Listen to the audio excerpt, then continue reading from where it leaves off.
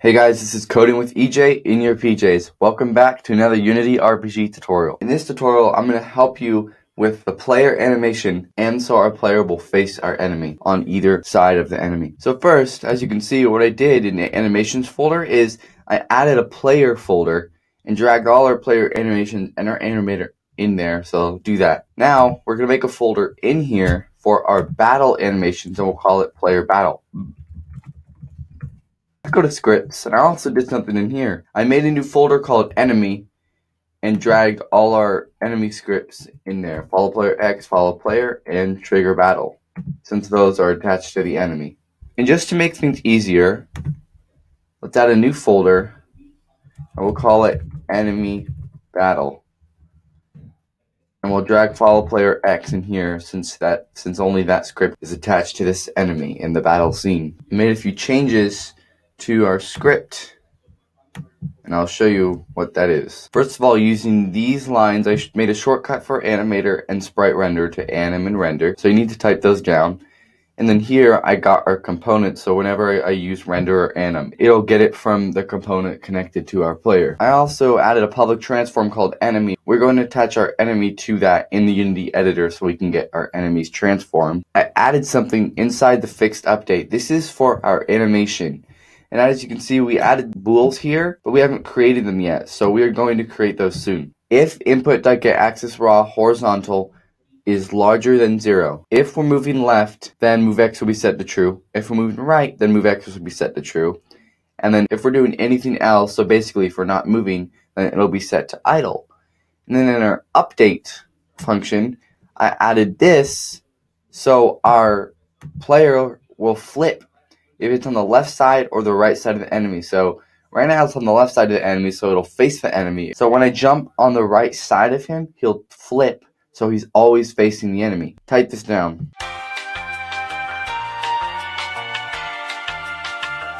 Once you got that written down, now we're going to create some animations. Okay, so let's go into our player battle folder, and this is where our animations are going to be.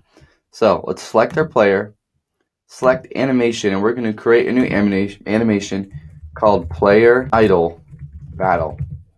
And good, it's in our player battle folder. That's where we want it.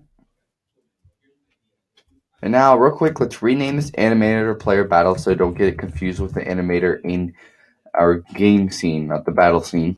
And inside player idle battle, we are going to drag a sprite in there. Just one sprite, since our player will be idle. So we'll drag Hero 0 into here, and that's all for that one.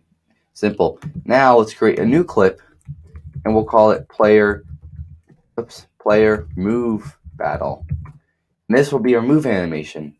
So we'll drag Hero 0, 1, and 2 in there. Drag them all in. Change this to 6, so the animation isn't super fast. Now let's test it out.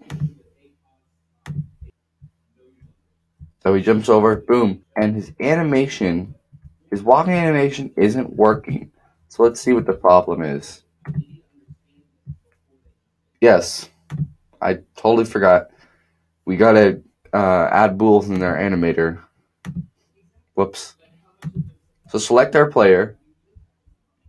Now we're gonna make a transition from any state to player idle battle. Then we're gonna make another transition from any state to player move battle. So our transition from any state to player idle battle, let's add a bool.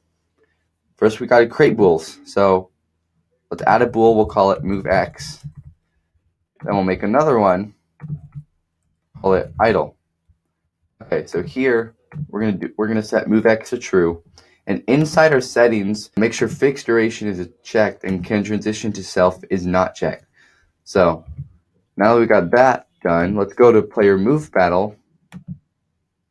Whoops, change this to idle. My bad. Now we're going to add a bool here.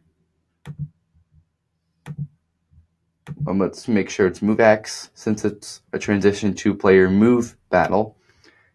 Make sure it's set to true, and uncheck can transition to itself. Now go to our player. Let's apply all these changes. One more thing I forgot to add, guys, is we're going to change the animation speed to 0. Let's test it out.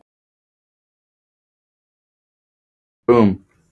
As you can see, he flips when we're on the other side of the enemy, and he also moves when you hold down right or left arrow, and then when you let go, he stops.